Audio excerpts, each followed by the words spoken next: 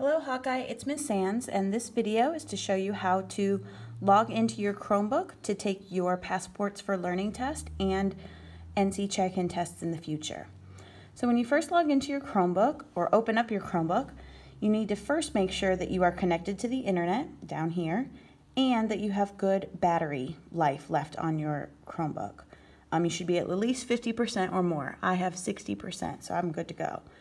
If not, make sure that you are plugged into a power source. All right, the first thing you need to do is down here in the lower left-hand corner, you're going to click on a button that says Apps.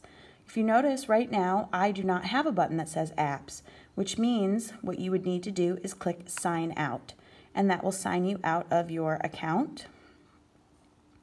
And then your screen will come back up with your username. And then down here you see it says Apps. So I'm going to click on the button that says Apps, and then a menu appears. And on the menu it gives me a couple different options. What I need to click on is the one that says NCTest. So I'm going to select that, and then you'll see the NCTest app is appearing on my screen. So give it just a couple seconds to connect to the network. And now what this means that your device is in kiosk mode. So if you hear someone say that, this means kiosk mode. And you must be in kiosk mode in order to take district or state assessments. Otherwise the devices won't work, or the tests won't work. All right, once you have logged in, you're going to click on the upper left-hand corner that says NCTest right here, and you're going to click on that.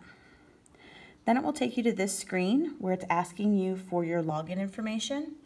The top two you're not going to need. You will use the bottom two. You'll type in your student ID number, your lunch number. Okay, that's my fake student lunch number. And then you're going to type in the access code that you received from your teacher. This is going to be a combination of uppercase and lowercase letters and numbers. And these access codes are specific to each student and each test. They can only be used once, so they can't be redone once you've used them. So once you type in your access code, a new screen will appear that will have your name, the name of the test, and the name Hawkeye. So if you are in 4th grade and it says 5th grade test, you know that the information is wrong and you need to contact the school. Once you type in your access code correctly and your information is correct, you can click the Start button when you're ready to test. And then once you hit Start, a new window will pop up with your name and the name of the test and the name of the school. Make sure all of that information is correct. If not, contact the school.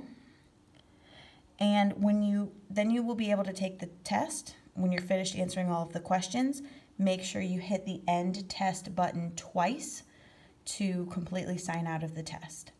If you have any questions with testing, please call the main office of the school. Thanks, bye.